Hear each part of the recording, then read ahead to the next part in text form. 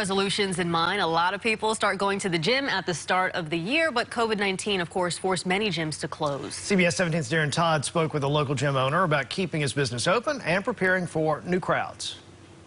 Obviously, January is something that everybody thinks about when it comes to the fitness industry because the January rush has been so popularized throughout the years. Knuckle Up Boxing, Gym, and Fitness has been in the Raleigh area for the past 2 years.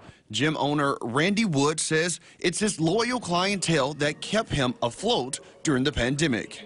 Gotta turn my hat around for that one. So the whole pandemic thing, it was a ride. That was a roller coaster for sure. Forcing he and his staff to find new ways to create exercises for clients and keep the flow of money coming in before being awarded federal funding. I was already trying to make sure we could get online. I was writing out programs for months ahead of time. January is the time of year where everyone wants to be healthier and fit.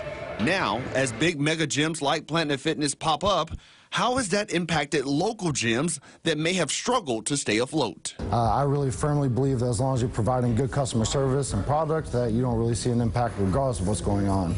He says going forward, he's now more prepared for whatever disaster might occur because people need fitness in their lives.